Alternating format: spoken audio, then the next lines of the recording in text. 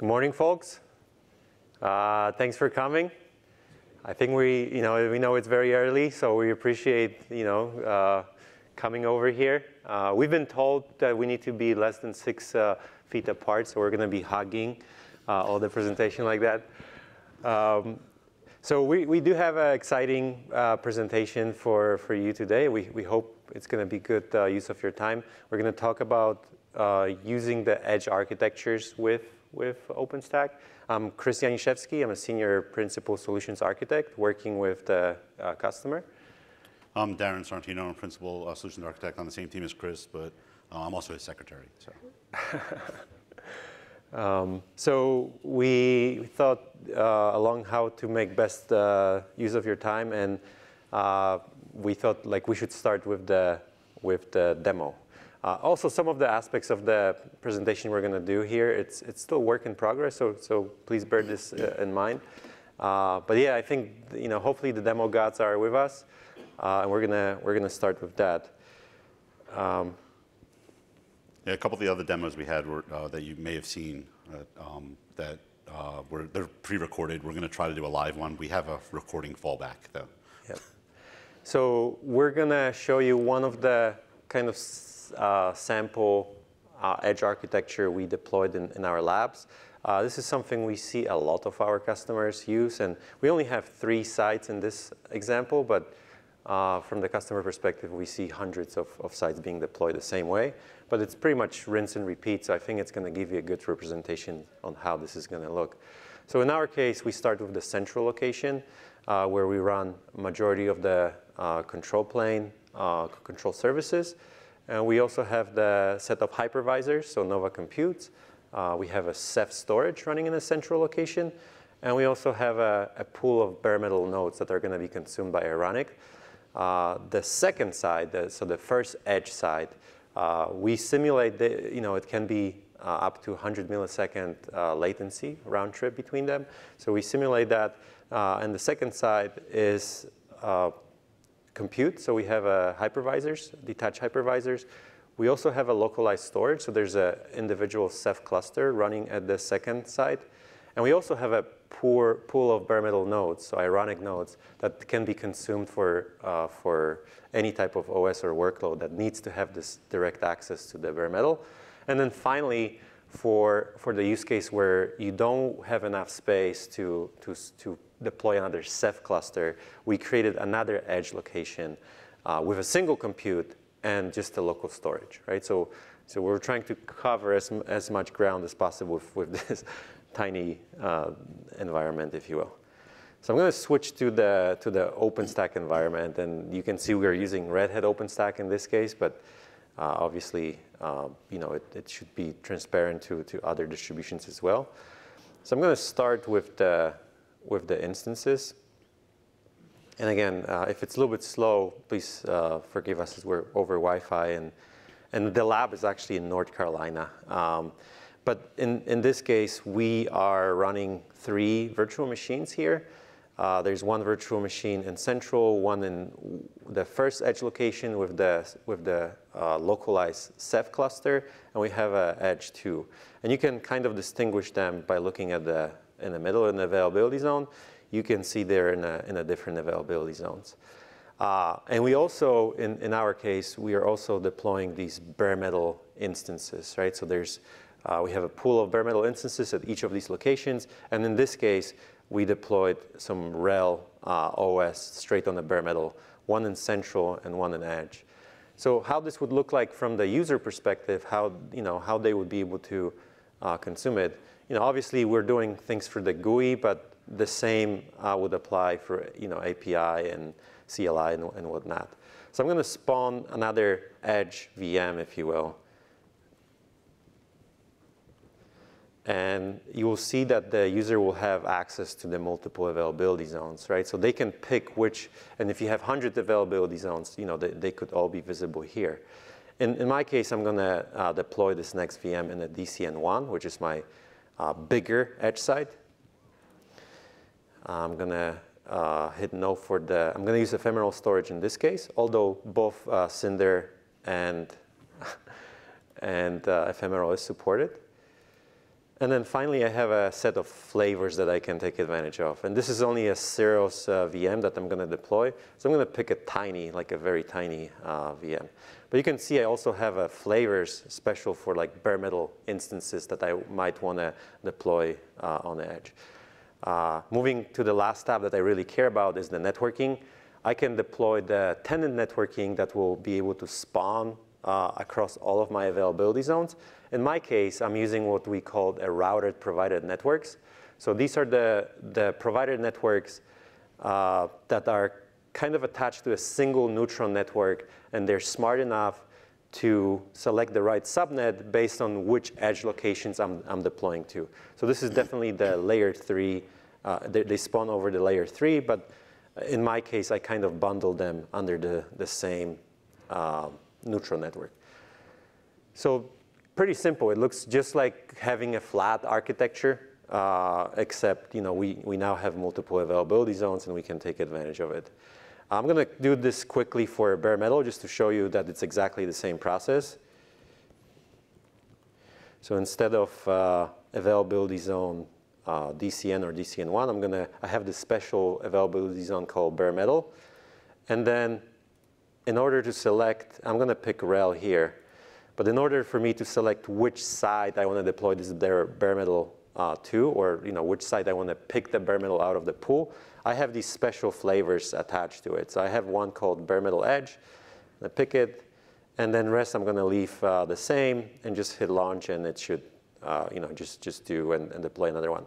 So you can see the simplicity. It's the same as running the OpenStack in a single site, right? It's totally abstracted from the users. Quickly show you what else is being kind of managed by this edge architecture. If I go to my images and scroll down and pick one of those images that I'm using, you can see that not only I'm able to take advantage of the compute, but also my glance is propagated across these multiple edge sites, right? So every time I deploy this VM where my Ceph and glance is located at these edge locations, I don't have to pull that image and then go over my maybe slow network. So this is one of the advantages of this architecture as well. So in the case where in the architecture where Edge 2 had no storage, that image would come from the central location. Yeah, absolutely. Another thing is we talked about it's not just ephemeral storage, and this is example I have volumes created in each of the availability zones, one in central and one DCN. Quickly, a couple more things I want to show is if we go to admin and then system information, we showed you the volume. So this is kind of a confirmation that we have individual Cinder volume services running in central and DCN. And then if I go under the ironic bare metal provisioning, which is the section where you use the bare metal nodes, you can see that I have a pool of bare metal sitting, some of them in a central location, some of them my edge, and this is the one I just spawned. He's provisioning. Another really good advantage of OpenStack running the edge architecture is OpenStack has very low overhead, right? So if you look at actually how big these compute nodes, and even my controllers, they're super tiny, right? So in my lab, I designated 12 gigs of RAM per compute to run this, right? So that's one of the advantages we see customer or users that we work with picking OpenStack over something like more heavyweight Kubernetes, right? The overhead of OpenStack is way lower. And then finally, one more thing I want to show you before I turn it over to Darren. Observability. This is another very important aspect.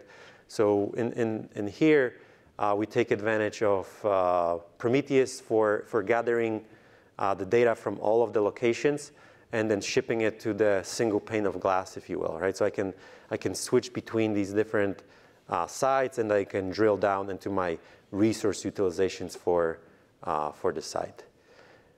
So that kind of concludes the demo. I hope you like it. I'm going to switch it back to the presentation, and we're kind of going to tell you a little bit more how the sausage is made and how we make this all happen.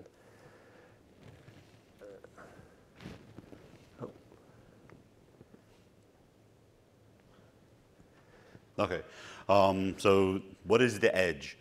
So edge can mean many different things for a lot of different customers. Edge kind of can be used. A lot of people hear edge and they instantly think telcos, because telcos, you talk about your VDRANs and your remote access networks and stuff. The goal with edge is to basically push your workloads out closer to your customers, closer to where it matters most. But it spans many different industries, anything from manufacturing, transportation. We've seen cruise ships where basically they wind up putting little clusters out on their cruise ships to do work there and stuff. Finance goes all the way out to handheld devices and stuff. On the right side, most of the time when people think edge, they think geographic edge, pushing things out across geography, because the biggest gap there is the latency to get users on demand. I don't know if anyone has kids, but my kids, their patience is like 0.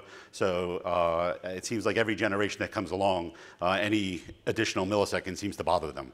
So, so edge is about pushing things out and making things faster for the end customer delivery. So when you start talking about edge, there's a bunch of different considerations, because now you have distributed sites, which comes with distributed challenges and problems. You have multiple, from the hardware perspective, now you have multiple points of presence around the globe, around the country. Your workloads, basically, you need to figure out what your risk assessments are at the edge now, because if you're doing any kind of resiliency at the edge, you need to account for a number of servers for failover situations and stuff. And also from the hardware perspective, you have to maintain those servers. So you have to get boots on the ground where those servers are. From the networking side, you get the latency, obviously, issue there.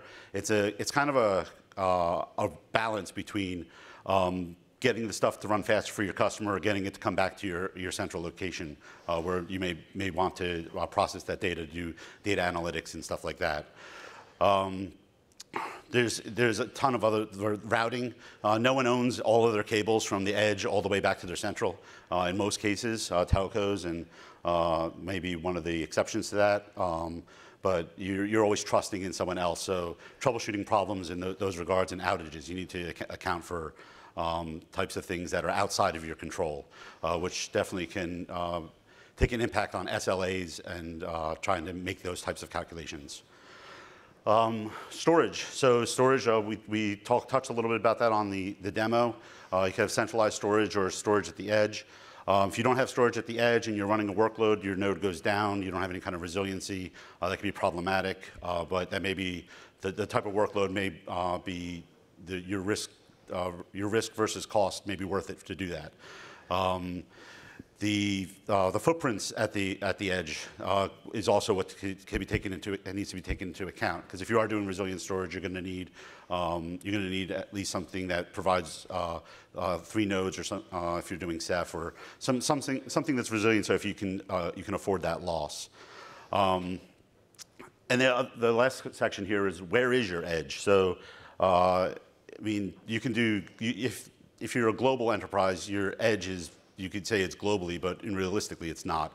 You're going to break it down to regions due to latency and redundancy, but your edge may not even be geographically related. It could actually be in your own data center, which we will mention a bit later. And then the other advantage of doing edge versus multiple deployments in other areas is the observability aspect. You can pull up a single pane of glass and be able to view DCN1, DCN2, and get a good visibility into what your utilization is. So now we're going to pass back to Chris to talk about various OpenStack deployment topologies. Yeah, thanks, Darren. So we're going to go over kind of 4 architectures that we see customers consider for the edge deployment. And it doesn't mean like version 1 is better than version 2. They're different use cases, and we just wanted to walk through the 4 of them and kind of tell you the differences, right? So starting with just a very traditional flat deployment, right? So this is This is one of the things that majority of our customers are running. They're not running any type of edge architectures, but maybe they're just running individual clusters, and then instead of running one, they have a multiple smaller site, either in the same data center or across multiple geographical locations, right? So this is kind of our starting point. And there's pros and cons of going this way, right? Like it's a proven architectures. We've seen hundreds of customers deploying it. So you get that peace of mind. You're not trying to get into something that has not been maybe fully tested or adopted by the larger community of the OpenStack users, right? The disadvantage is, these are totally disconnected environments, right? So you need to take care yourself of putting something that will connect them and give you the observability across. And this could be accomplished with something like Prometheus and Grafana, but from like the API perspective, you kind of have to take care of this yourself with, I don't know, maybe something like Terraform or Ansible to be able to interact with all of these clouds individually. And then the version 1, if you will, it's what we sort of presented in this demo a little bit earlier, where you have a centralized control plane in one of the locations. Whether this control plane has additional compute, it's entirely up to you. We see customers dedicating one side just for the control, and they're making it as resilient as possible. With that said, this one control plane is your single point of failure. So if you lose that side, your users will no longer have access to the APIs. Your workloads in the other sides, they're going to stay active. They're going to work fine, especially because in this architecture, we're also running individual Ceph cluster at each of the locations. But that control plane is still, it's still pretty critical, right? Some of the requirements here, we mentioned in the lab, from the Red Hat perspective, as a company, we support 100 milliseconds between these sites, latency, round trip. But at the same time, we have tried to push this even beyond the 100 milliseconds with some really positive results. So if your use case needs like bigger disruption, from the OpenStack perspective, that might be as well possible. And then going to the version 3, or version 2, I guess, if we start with 0. So this is almost the same as the one before, but imagine deploying the edge architecture in a single data center where your latencies between the sites are like single digit or low double digit. If you can consider that, so you take the edge architecture and deploying that to gain other benefits in running your workload. And if you're doing it, now this opens up to other possibilities. You can now stretch your control plane across multiple edge locations, if you will, right? And again, those edge locations, they are limited from the latency perspective, but they do buy you much better resiliency. In this architecture, you can kill any of your sites, and your entire cluster stays operational, right? So we see this architecture getting implemented by customers who do look for, improve their SLAs, et cetera. And then finally, in the previous, this is kind of improvement on the previous version. Now, instead of stretching the controllers over the same, let's say, layer 2 network, now let's introduce BGP to the mix, right? Now let's break the virtual IPs that are managed by your controllers in like a BGP agent running at each of the locations that can manage the failover of the VIPs if one of those locations goes down. So OpenStack is a number of different services. So when you're considering an edge deployment, you need to kind of consider the different services that exist within OpenStack. So in a typical DCN deployment that we would typically do, your services are distributed as seen here on the screen. If we compare this to the demo we did, Edge 1 and 2 are swapped. So in Edge 2, in the demo, we had the storage and everything within the one DCN. And you need to also consider the the traffic that goes between those. So you have your edge workload traffic, but then you have to also consider your traffic on the internal API between the different services. And most of those timeouts can be adjusted. So as Chris mentioned, we support the 100 millisecond latency out of the box. And there can be some tweaks done as far as configuration for the other services to ensure that you meet whatever SLAs you have and you don't have any kind of failures. So one more note to add here. So there's certain amount of flexibility here as well. Like we're giving you the example of what we see a majority of the customers are doing. So like 3 different type of edges where we push different services to different sites. But we can, like in a demo, for instance, we've been running Ironic, and those Ironic services have been running in both central location as well as the edge one in our case. And you can think there's some creative ways of like pushing your working services closer to your end users based on your requirements. Yeah, thanks, Chris. So OpenStack versus Kubernetes for the edge. We get this question a lot, and it's really, and there's no single answer that solves everything. It's really dependent upon the types of workloads you're running at the edge. This just gives a rough example of stuff that we would typically lean towards maybe OpenStack for localized services like print servers or any kind of resource-intense workloads, or multi-tenancy. You have specific requirements for traffic segmentation and stuff. When you're talking about workloads like running web servers or database servers or specific types of application servers at the edge, perhaps Kubernetes on bare metal at the edge is a better option for you. We talk to customers a lot about which one works for them. And then there's also the possibility that doing a DCN deployment with Kubernetes on top of the DCN deployment may be the best option.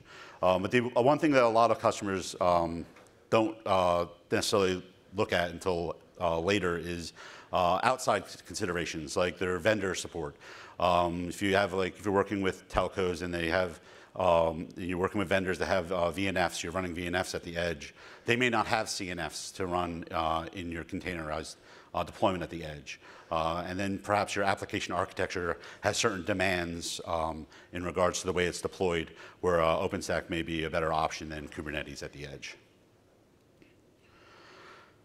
One of the ones I mentioned was Kubernetes, and utilizing both OpenStack and Kubernetes.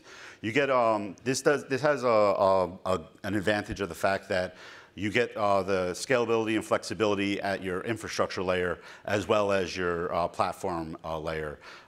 This is no different really than deploying Kubernetes on VMs out in the public cloud, where that you get that scalability and resiliency. And then within the deployment itself, for instance, on this edge here, I'm showing delineated by the dotted lines two different OpenShift cluster deployments.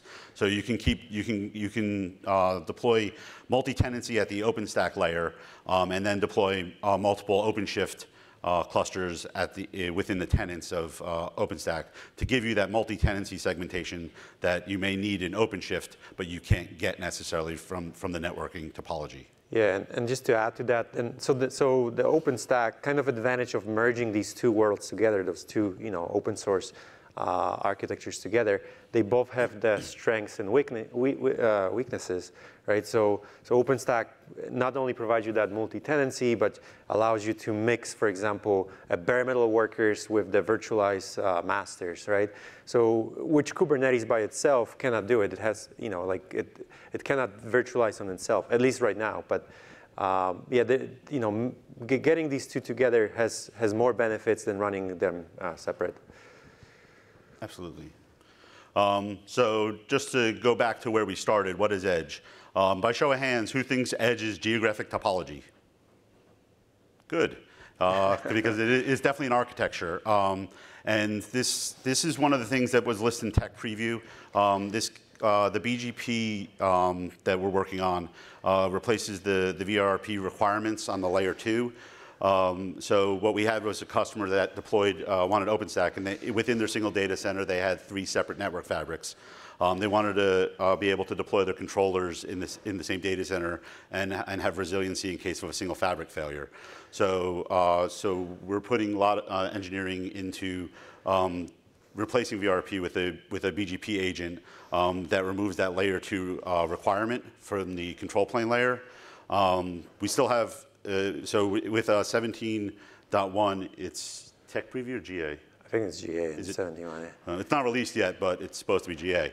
But we do still have, there are still some caveats with it. There is still a 10 millisecond latency requirement between the controllers, but that's easily achievable within a single data center.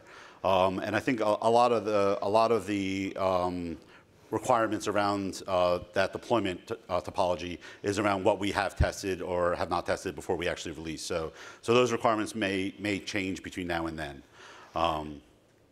Anything you want to add to that, Chris? No, I think that's it. Yeah. So I think the bottom line is, the edge architecture can be distributed geographically. There's no single architecture to solve them all. If you need to push them out and have some connection, like if you want to accept the connection issues between these different sites, there are architectures for that. But you can use this. You can kind of twist this architecture a little bit and deploy it in a single data center and get additional benefits of having your control plane and compute distributed across. All right. Thank you. I think do we have? Yeah, we have like 2 more minutes for the questions if there's any. But otherwise, thanks so much for being here.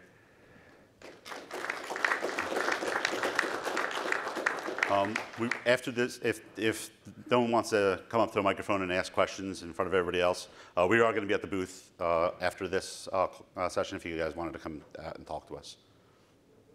Can you walk to the microphone if you don't mind? Thanks so much. Actually, I joined late, but if I interpret correctly, what you're suggesting that if you have to deploy edge use cases, so is probably recommended, or is it beneficial to deploy on OpenStack or bare metal Kubernetes? Kubernetes on OpenStack or bare metal Kubernetes? Yeah, so that was what there's no one or the other. There's no answer for that without knowing what the workloads are, what your goal is, what your business processes are and stuff. It's not an easy solution to say just do bare metal Kubernetes versus doing OpenStack with Kubernetes on top of it. Well, I think was that the question or no? So I think you're asking for the differences between deploying Kubernetes straight on the bare metal versus bare metal with OpenStack, right? Yeah. So there's, as Darren mentioned, there's pros and cons. I actually had a meeting with a customer yesterday, and they selected the route of deploying Kubernetes with the OpenStack Ironic. And the reason they selected that is they wanted to have their cloud infrastructure kind of independent of the Kubernetes distribution. So they not only want to deploy the Kubernetes at the edge, right, but they have other workloads that would be handled by OpenStack Ironic. But maybe the metal cube that is being bundled with the Kubernetes, it's really focused just on the Kubernetes and that's it, right? So again, for them, they want to have agnostic bare metal platform that can deploy anything at the edge, being Kubernetes or maybe being a vendor agnostic for that Kubernetes. They maybe want to have Kubernetes from Red Hat and maybe from Google and someone else, right? If you use Ironic for this use case, then you have that ability. If you stick to the vendor, that vendor will typically give you a solution to only deploy Kubernetes of their flavor, if that makes sense. So that's one of the reasons, but there might be other use cases for that as well. Thank you. Thanks for the question. Do you mind coming to the microphone? Sorry. Yeah. I think so, yeah. So for the demo you showed, you have a central location and 2 edge. Correct. So between the central and edge, are they routed or they are layer 2 network requirements? For example, OpenStack, you have a provision network, right? Is this network being layer 2 stretched between central and edge, or they are routed? So in the demo here, no, because our entire control stack is in central. Yeah. So it's just the layer 3 connectivity between the edge and the Okay. central that we did in the demo. Okay, basically the data centers, they do not have a layer 2 DCI requirement, right? They're just purely layer 3 routing is okay. Correct. Yeah, because the central's all deployed in this. If we wanted to deploy the control plane across the different data centers without in the current deployment because of the VRP requirements, we would require a layer 2 connectivity between them. But since we're centralizing all of the control functions in a single data center, there's no layer 2 requirements between the two data centers. Okay, Yeah. between the two edges, the different nodes, they can have been different subnets, right? There are no kind of requirements for them to be in the same layer 2. No, they don't have to be in the same. In our demo, they were actually not in the same subnet. I wanted to keep them relatively close just to take advantage of what we call the routed provider network. So it's this concept of the provider network that's smart enough to pick the right edge with the right network. But if you just want to have totally independent layer 2 networks in each of these sites, that's perfectly fine as well. Okay. Yeah, so in the demo, when he showed the networking and it showed the different subs within the same network, each one is a separate subnet, so it's a separate, L2. layer 3 network. Okay. All right, I think we're 1 minute over. Thank you so much. We're going to be at the booth. Please see us if you have any more questions. But otherwise, thanks so much for coming. Yeah, thank you.